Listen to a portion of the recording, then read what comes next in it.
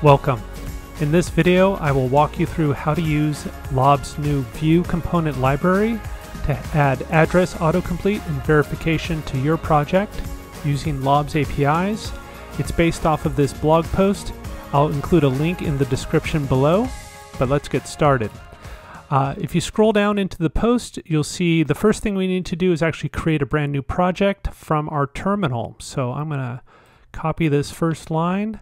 I'll pop over my terminal and paste it, and I will create my new project.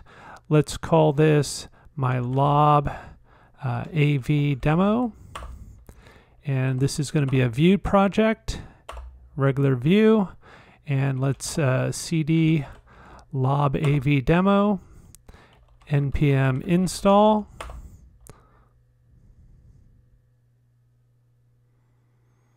All right, that's looking good. And I also need to install Lob's Vue component here, so I'll copy that.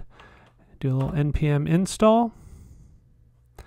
And the last thing is we do npm run dev. All right. And now we're all good. We're on localhost 3000. So let's take a look at that real quick. And there we go. We've got our Vue 3 and Vite app up and running. So let's see what we need to do next in our blog post. So I'll jump back over here.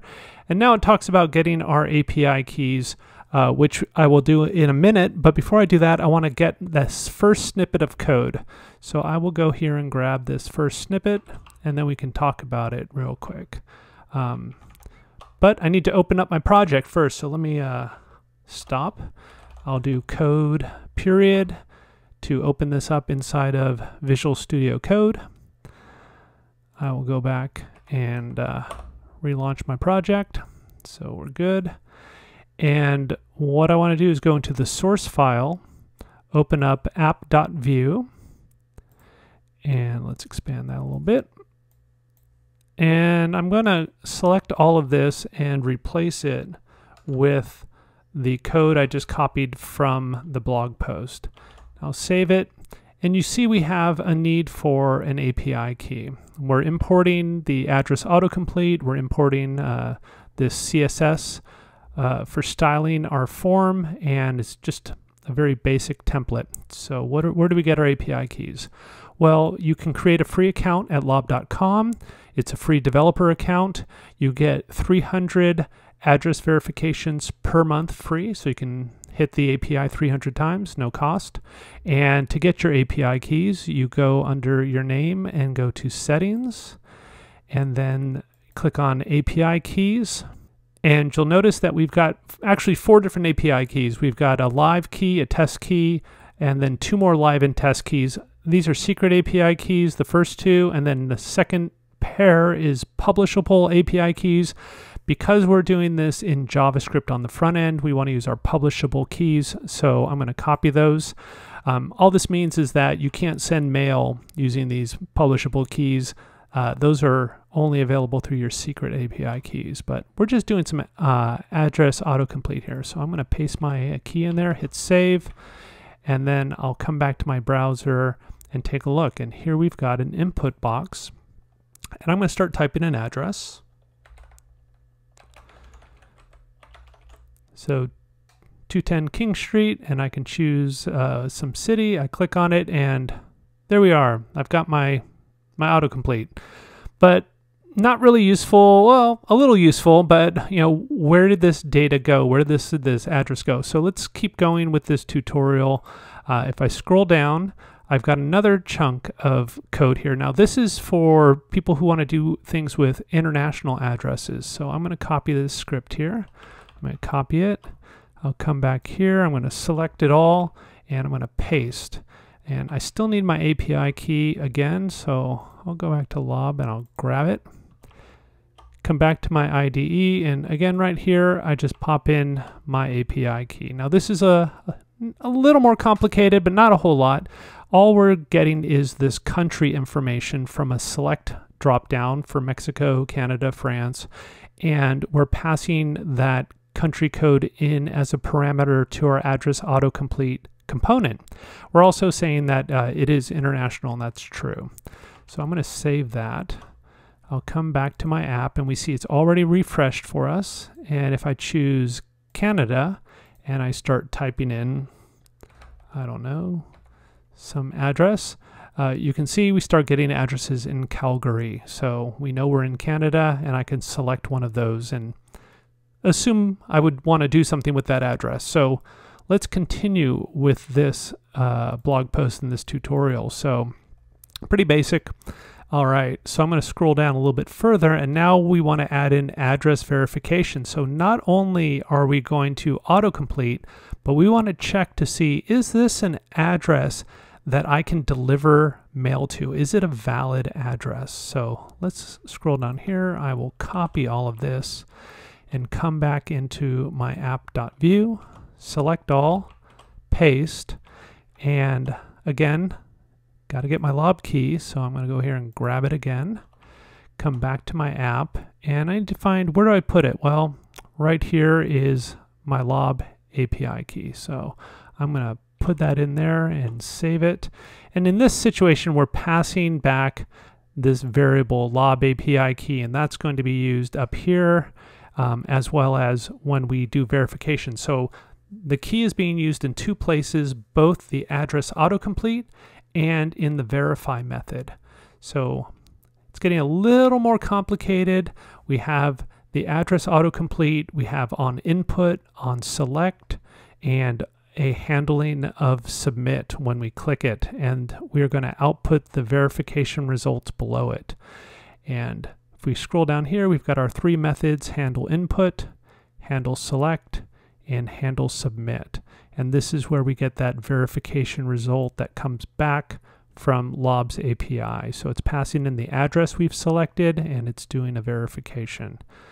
That's about it. So I'm going to save that, and let's go back to our app that's running in the browser, and we've got a new verify button. So I'm going to put in an address that I know is valid.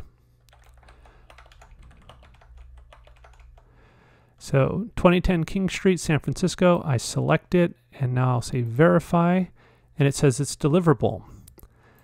Now let me try a different address, one that really should have a suite number, or in some situations you might need an apartment number. So I'm going to select that address, and let's click verify on that. And now it tells me that the deliverable unit is missing. So that's all interesting, but I kind of want to know all the details about this verification result. So I could do a console log. Let's see the whole result. Let's try that again.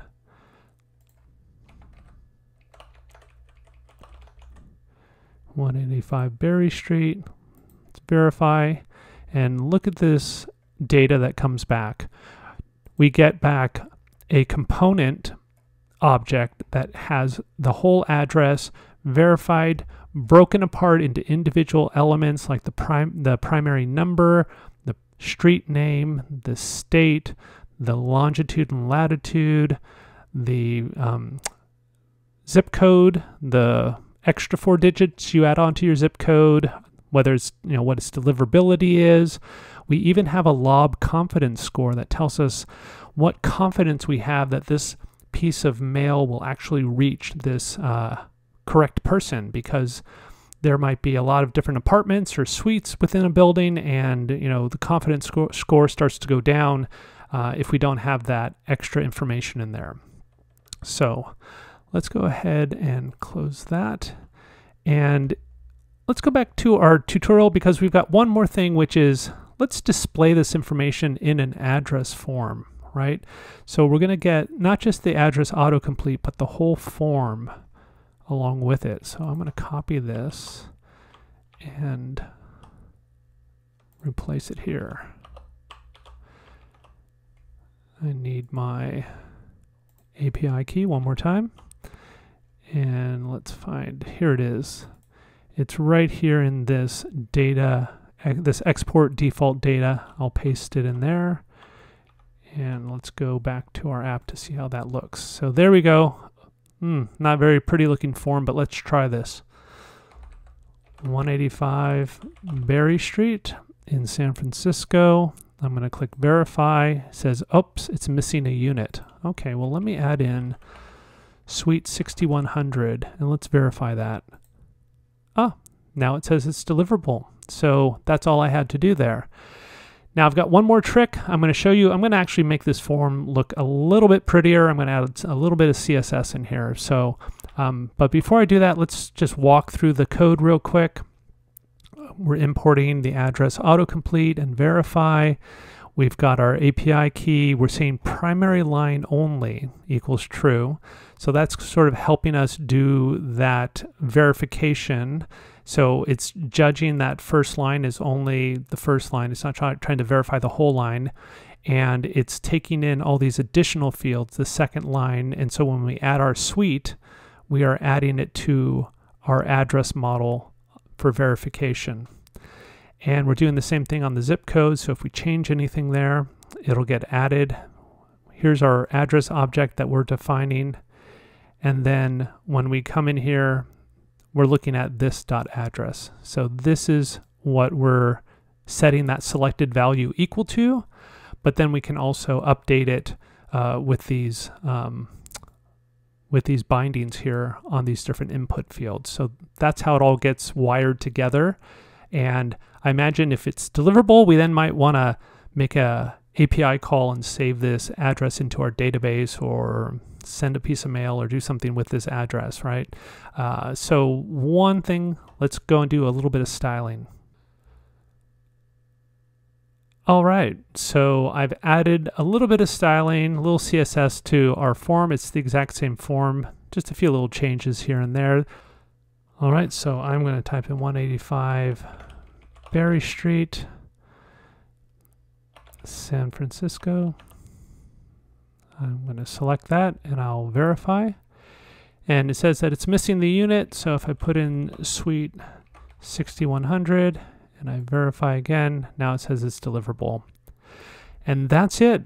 That's how you can add an address autocomplete and verification to your VueJS app using this library and component.